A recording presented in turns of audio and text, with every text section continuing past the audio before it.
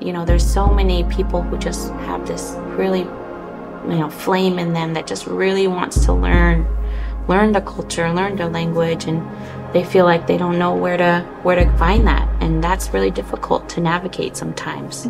So, you know, doing a film like this and learning a new practice and teaching it to somebody else is so important.